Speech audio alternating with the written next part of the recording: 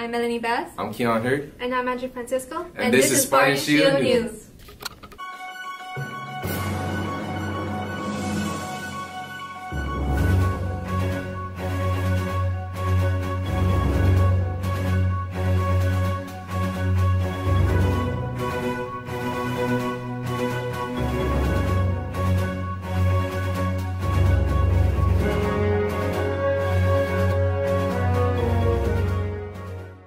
This week we have a tribute for Miss Lara, a feature on Miss Ashley, and a New Year's questionnaire. As we return from our winter break with loud welcomes and the talks about vacation trips, we were quickly quieted due to abrupt news of Mr. Lara's passing. To pay our respects and honor his life, reporters America Valdivia and Misela Gonzalez have a small tribute for Mr. Lara. Misela Gonzalez here with Carlos Garibaldi, Park High School, proud person. So, do you have a memory of are you available or are you still? Yes, I have a lot of memories with Mr. I met him before I started working here. Years ago, we used to work at the district. I do have a memory of him. I remember one time we were working at the district and we were waiting. We were all arriving and he arrived in the Jeep. And the Jeep didn't have any doors on it. He took the doors off.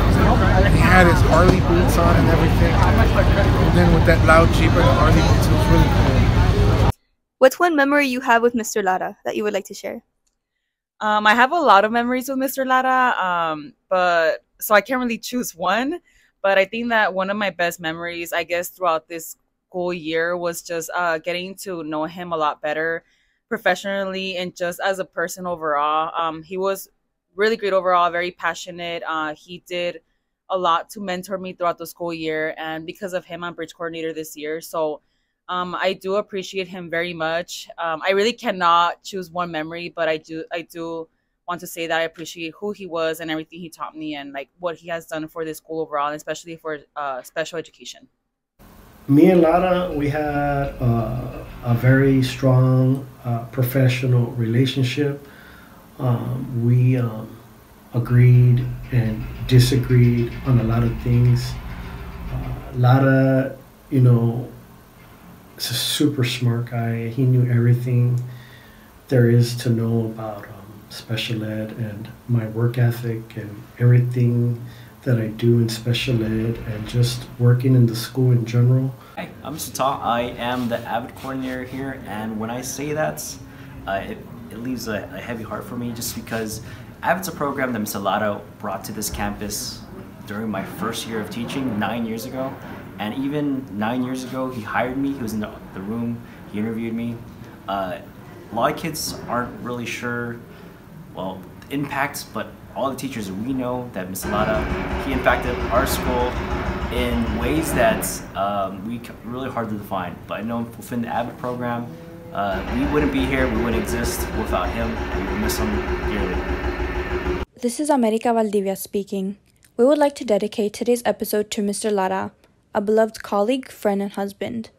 Mr. Lara was an inspiring administrator who worked closely with special education programs and overall strived to bring more inclusion to our school. Mr. Lara helped strengthen many programs like AVID and Magnet to ensure students receive the best education possible. He was admired by many and is survived by his wife and children. On behalf of the Spartan Shield team, we'd like to thank Mr. Lara for all that he's done. Another person that has an impact on HP is our site coordinator for Woodcraft Rangers, Miss Ashley. Here with more is reporter Keon Hurd. This is reporter Keon Hurd. Joining me today is Miss Ashley, the coordinator of Woodcraft Rangers here at HP High. So Ashley, what is Woodcraft? Woodcraft Rangers is an after-school program under the umbrella of Beyond the Bell. How long have you been working with Woodcraft? I've been working with Woodcraft for 7 years. And how's it like? So I started as a club leader for 3 years, and I mainly did leadership, youth advisory board, and a volleyball coach. And then I promoted at Elizabeth Learning Center, where I also went to school as the site coordinator. And then I transferred to HP High in 2021. How do you create a club in Woodcraft Rangers? Like, how does the process work? So we do go based off of ratios. We need to have 20 to 1, so it's 20 students to 1 coach. And we like to start off, depending on what the club is. What does an average day look like for you? I get to campus about 1 o'clock-ish, And that gives me about an hour and a half to settle what I need to do in here before program starts from 3:30 to 6:30. During program is the fun part. That's where everyone's doing what they want to do. You know, I get to observe all of the clubs, get to see my staff, and then staff appreciation is like my favorite part, I think, because without the staff, you know, we don't really have that engagement with the program. So I like to shout out my staff for everything that they do. I appreciate them, and our teachers that definitely help me. What kind of programs does Woodcraft have here, like in HP? In HP, we have everything. We have leadership, we have, so not to confuse my leadership with the school leadership, mine is more representative of each club already. That kind of gives me a feedback of what each club needs. So for example, we have color guard with Miss Anthony, we have drumline, we have music ensemble, weight training, sports, girls in sports, SRLA, Just Keep Living, Toupee, Pep Squad, gaming. We have homework club for whoever wants to show up and do homework, or if they really need help with like college applications, with their resume building. What's the difference between, you know, trade tech jobs or trade tech schools and college, things like that. So I have a lot. How long has Woodcraft been around?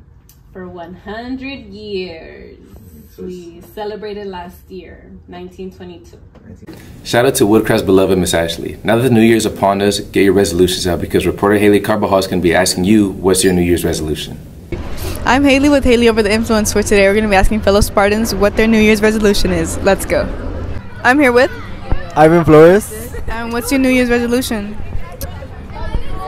Man, this year I didn't really make any New Year's resolutions. I didn't feel like making myself a little list. Like, I didn't feel like eating the little grapes.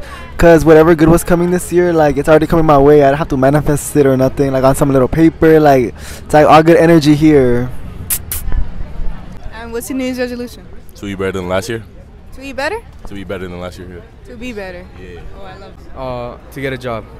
The unemployment rate is going down, people. 2023, his year. Yeah. And what's your New Year's resolution? My New Year's resolution is to practice harder. Practice hard. Yeah, for swimming practice. Oh yeah, you're a swimmer. Okay, I love that. Thank you. Yeah. And what's your New Year's resolution? To get my driver's license. Jasmine picking us up and taking us out of school. Yeah, definitely, especially you. You heard it here first. This has been Haley Over the Influence. Back to the studio.